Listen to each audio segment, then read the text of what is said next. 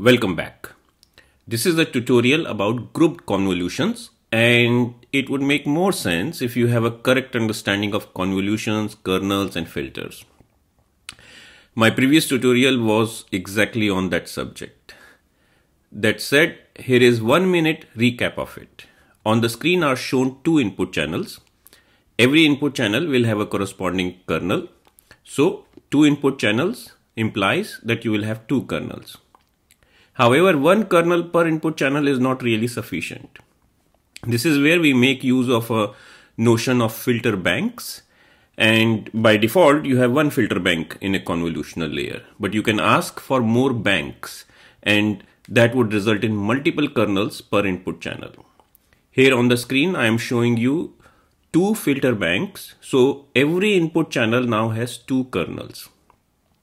Again, check the previous tutorial in which I explain and clarify the difference between kernel and filters and all the involved operations to really truly understand this new type of convolution.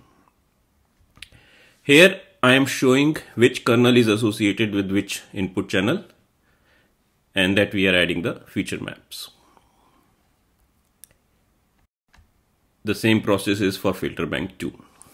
So this is fine, but now consider the situation when you have very large number of input channels. By the way, output of one layer is the input of another layer in neural networks. So you may start with 3 input channels. So your image has 3 channels RGB, but very quickly in the middle of the neural network, you will start to have many feature maps, and these feature maps will become the input channels to the subsequent layer. For example, if you have 64 input channels, you will have 64 kernels per filter bank. And it should be clear that the larger the number of kernels, the more computations will be required as well as more memory will be required. And grouped convolution is a technique to reduce the number of kernels and thereby reducing the computational requirements. Let me explain how grouped convolutions work by using more than 2 input channels. In this example, now I have created 4 channels, C1, C2 and C1, C2, C3 and C4. If we go by our regular rule, then in filter bank 1, we will have 4 kernels, one for each input channel. And it would be the case for filter bank 2 as well. Now, as an optimization to reduce the number of kernels, we make a rule. The rule is that the kernels in the filter bank 1 will only convolve with some channels, some input channels, while the kernel in filter bank 2 will convolve with the remaining channels. So far, kernels in both the banks have convolved with all the input channels. Another way to say is that only a subset of input channels will be visible to the filter bank 1, while another subset will be visible to filter bank 2. And we achieve this by grouping the input channels.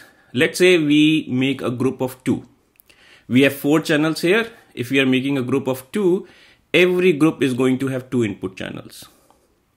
And then we suggest that the first and second channel will belong to group 1 and third and fourth will belong to group 2. We then associate group 1 with filter bank 1. Again, as I said earlier, filter bank 1 will not even see the channels in group 2. Since according to filter bank 1, now there are only 2 input channels, it will only contain 2 kernels. K1 for channel 1 and K2 for channel 2. Like this.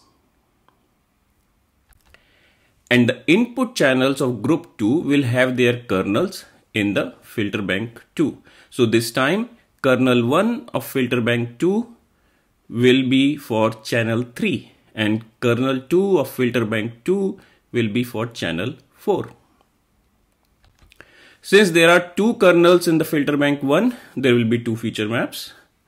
The situation is same for filter bank 2. So we run our correlation machine and get the feature maps. And in this example, we would want two output channels. So we will add the feature maps from both the banks and we will get their respective outputs. Let's look at the code using which we can validate our understanding. We will be using 4 input channels, 2 groups and 2 output channels. The number of groups is specified in the convolution layer like this. And recall that from the last tutorial that out underscore channels argument in the convolutional layer con1d or con2d will control the number of filter banks. Here we have 2 out channels, which means that we will have 2 filter banks. Now normally for every input channel you would have a corresponding kernel, that is 4 kernels per bank in this case. But as I showed you in the visualization earlier, by using groups we would have 2 kernels per bank, and you can see it is the case here. The weights in the convolution layer now only have 4 entries, 4 kernels. Let's now do the correlation operation using NumPy API. We'll be using the kernel 1 from bank 1 with channel 1. So first channel, this is the first channel, this is the first kernel from bank 1. And similarly, we'll be doing it for the second channel, but with second kernel from bank 1. And then we will add the feature maps. And here we are using kernel 1 from bank 1 with channel 3. Look at line number 8. And in next we will do it for the 4th channel. So kernel 2 of bank 2 is going to convolve with the 4th channel.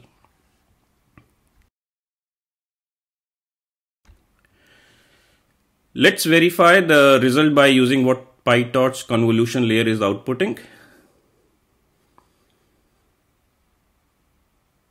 As you can see, it is the same as what we have computed manually using the NumPy API, which means our understanding is correct and we have the mechanics behind the group convolution nailed down.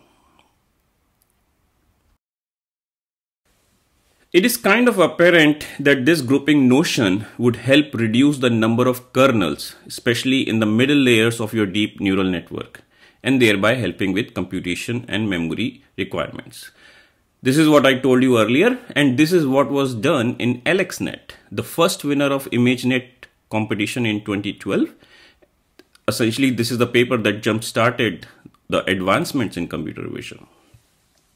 Now, the interesting part is that at that time, the authors of the paper did not have access to big GPUs like the way we have nowadays. And so they engineered their solution so as to make the neural network train in the first place. So their usage of group convolution was a necessity. And as the field grew, now that we have access to big GPUs, this engineering optimization was forgotten. Until 2017, when a paper titled Aggregated Residual Transformations showed that the group convolutions are not only saving computations, but they are helping with the classification accuracy as well. The paper is proposing an architecture called ResNext. It's not ResNet, ResNext.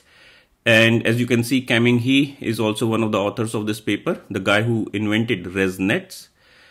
Now, how grouped convolutions help with classification accuracy as well, and how ResNext architecture is using them, this is something I will explain in another tutorial in due time.